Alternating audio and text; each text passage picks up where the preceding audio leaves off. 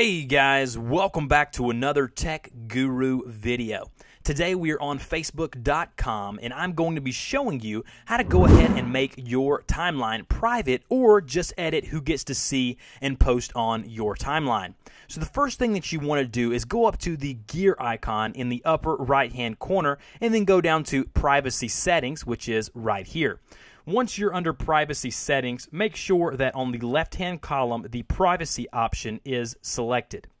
Once you have the privacy option selected, you can go over here to where you see who can see my stuff. So it says who can see your future post.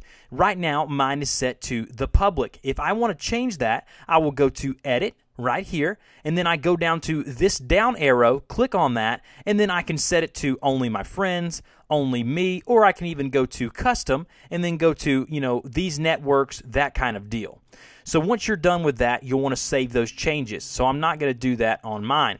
Now, the next thing that you want to do is go over to timeline and tagging, which is over in the left-hand column as well.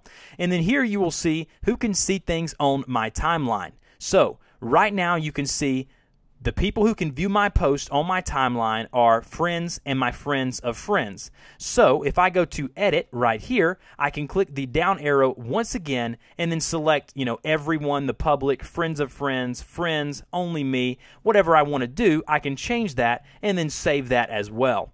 And that is how you change your Facebook privacy settings. I hope this video helped you out. I really hope it did. If it did, go ahead and like this video. If you want more videos like this or anything related to technology or any type of technology tutorials, go ahead and subscribe to my channel. As always, guys, thanks again, and I will see you next time.